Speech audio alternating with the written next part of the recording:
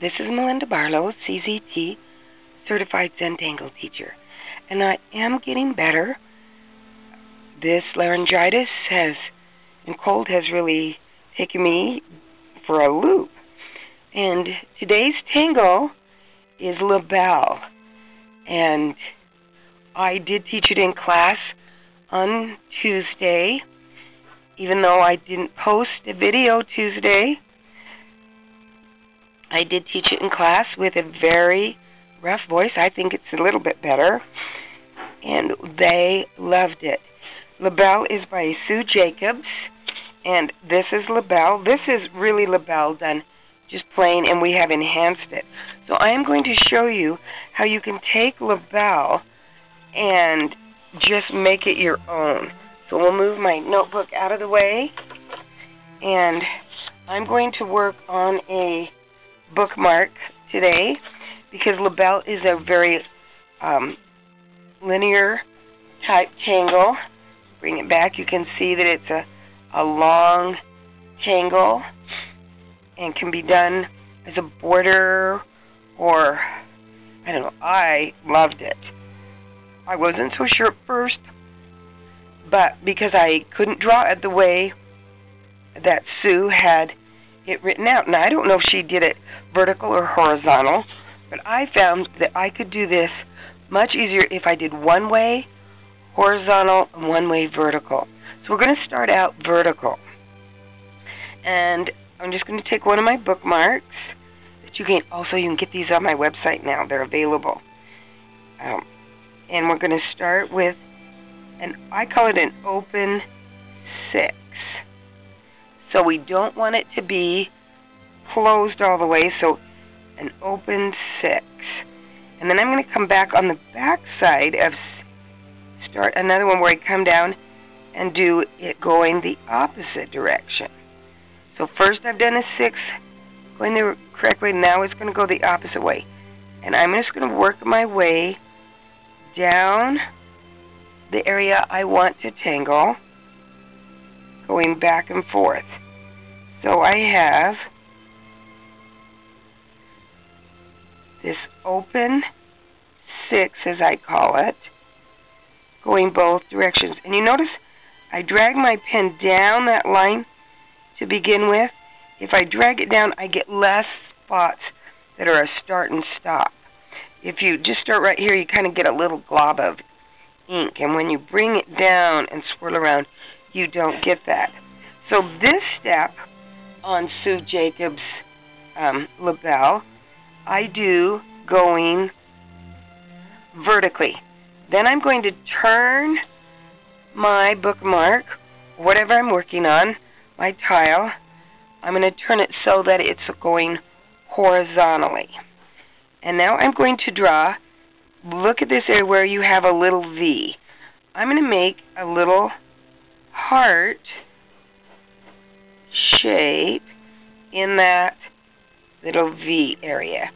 And then I'm going to come down here and do another one. And these can be any size you want. If you want them to be small, they could be small. If you wanted them to be a little larger, you can make them a little larger. Turn it around, and we come and we do it going this direction. When you look at Sue's step out, she's done just a couple of little bumps, but I found if I think that heart shape, I like the looks of it even better. And another thing you can do is, instead of a heart shape, you can make a little leaf shape. You can see I just made this little leaf shape. And there we really have LaBel. That is extremely plain. So in our goal this year in my class is to learn about embellishing tangles. What can I add to this tangle to embellish it? So I looked at this tangle and I thought of the things that we've been working on so far this year. We've done lots of hearts, and so I just thought back of some of the hearts I'd filled in, and I thought I could come back in and do those little stripes So we just fill in, and you can go down your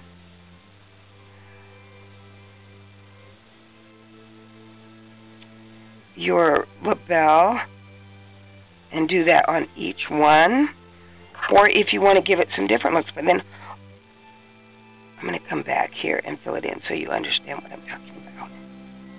Little scatterbrain today, I'm sorry.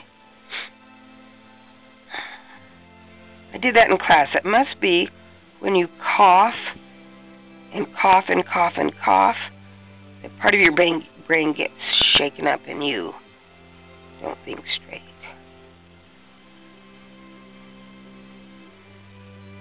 So I'm just filling in. You notice I'm leaving that little bit of light. Now, here I have 1, 2, 3 stripes, and I don't like to leave that like that. So I'm going to go ahead and just draw one more out to the side so that I have it filled in all the way. I don't like to leave a plain one on the outside edge. So we'll do it again, and let's see how we turn out. I usually always start on the outside edge when I'm coloring in. And you can leave that little sparkle, or you can, again, I need to add that little extra. I think it would look bad if I didn't add it. I don't think I would like it. So you can do little stripes, or I've also, that kind of curve, or I've also done where I just come up from the bottom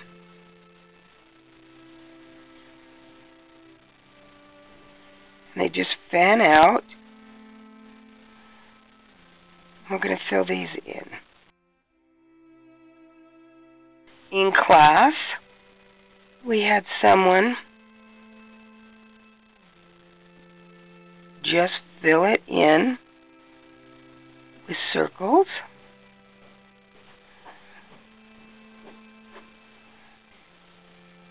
So you can just fill in with circles.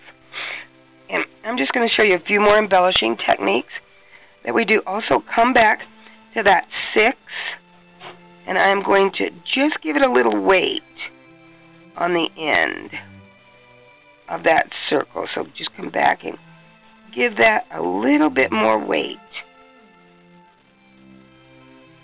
Kind of a little teardrop shape or a dewdrop shape on the end of it. And you can see how that kind of helps the tangle, where it's just plain, where you've given it a little bit of weight. You can come back in and add more little curly cues, or that little 6 shape and backward 6, because now you've gotten a little better at it.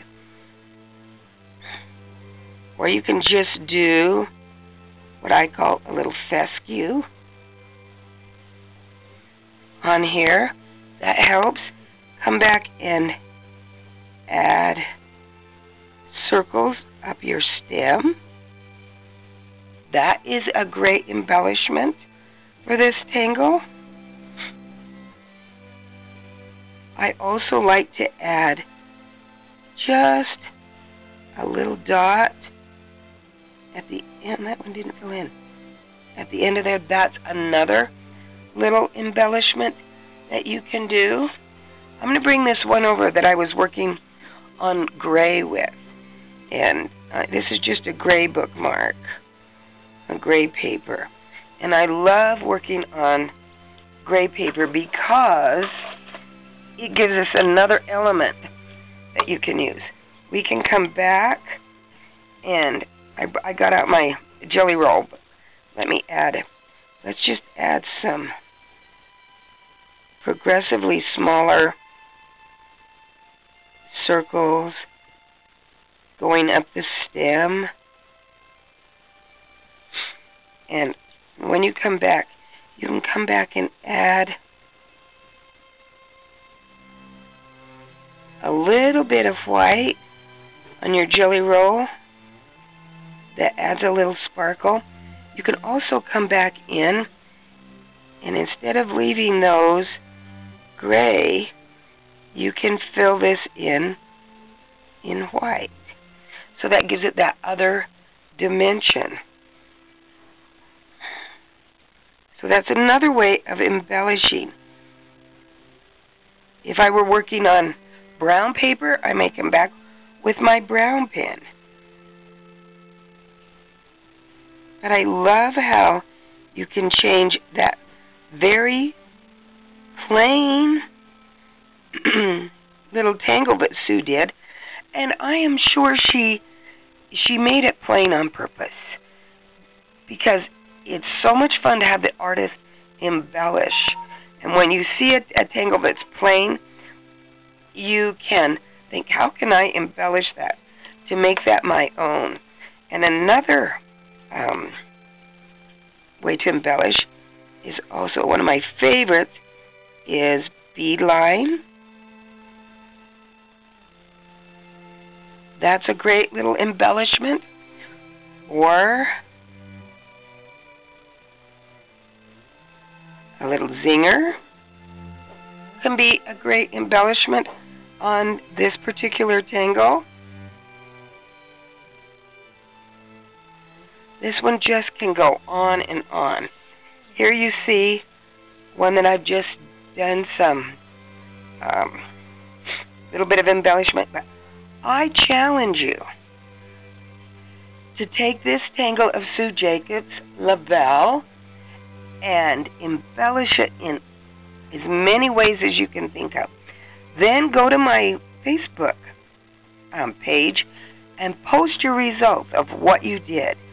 It would be fun to see people's examples of their way of embellishing LaBel. Thanks for watching. Have a great day, and tangle on.